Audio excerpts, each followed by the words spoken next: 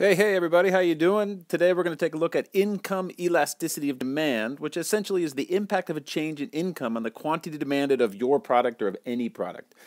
And again, this video is going to assume a basic understanding of income elasticity of demand and will serve as a way of reminding you of how one could use income elasticity of demand, or YED, in a real-world application. Okay, so the big equation for YED, or income elasticity of demand, is the percentage change in the quantity demanded of, say, your product over the percentage change in income. So it's the impact of income on the demand for your particular country. And this might be helpful if you own a business and you sell cars and incomes in a country have gone up, then assuming that cars are a normal good, which they are, then you can assume that demand for your cars would go up. But if the demand in your country, or rather the incomes in your country, were going down during a time of economic recession, if you have a normal good, like a car, then you can imagine that the demand for your product would go down, and then you would have to make certain changes in your supply.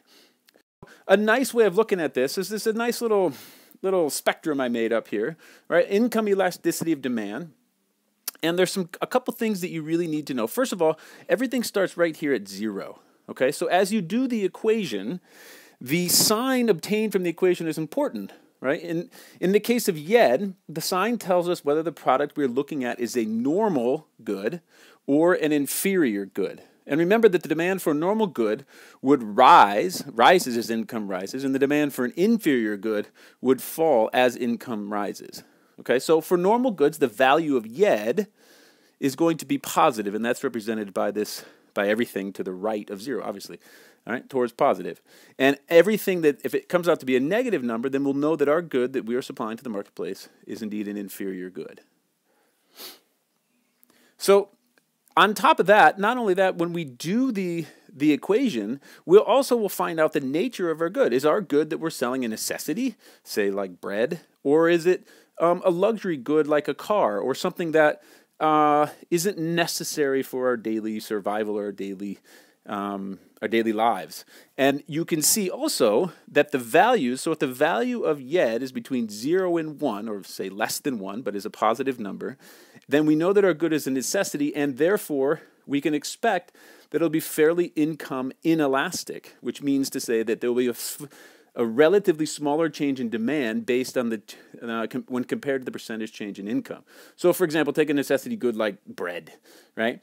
No matter bread, I like to think of necessity goods, or those are the things that they'll be like the last things that we would give up, right, if our incomes would fall. So they're necessities. So relatively speaking, they're going to be relatively inelastic. Our demand for bread might go down a little bit, but bread's not really the first thing we're going to cut out of our lives if our incomes were to fall. Likewise, you can only consume so much bread, right? So, if our family, for example, consumes 2 loaves of bread a week, now if all of a sudden we were to become really, really wealthy and our incomes were to go way up, it's not like all of a sudden we're going to be able to start consuming more bread. I mean, maybe we would spend a little bit more money on bread, maybe buy some pita bread or some sort of specialty bread.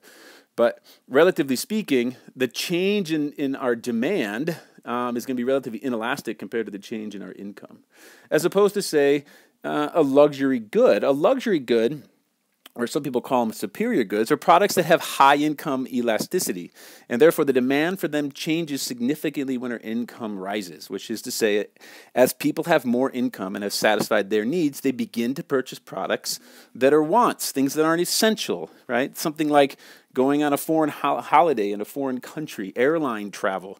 I use the example very often because I live here in Santiago, Chile, of the ski resorts. One of the first things that you're going to cut out if you were to lose income would be trips up to go skiing, which could cost you easily $300 to $400 in a single day.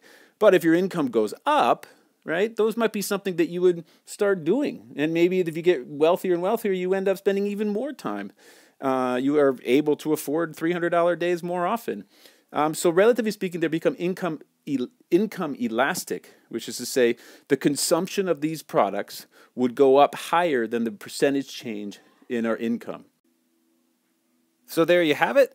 Income elasticity of demand, or YED, and what it tells us about the good that we are selling. If there is a positive outcome of the equation and it's less than 1, we know that our good is a necessity and it could be considered income inelastic.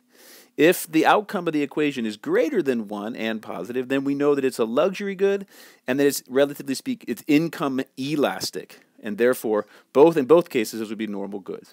If the outcome of the equation is less than 0, no matter how great or small, we know that it's an inferior good. And that information would be helpful to us as suppliers in the marketplace.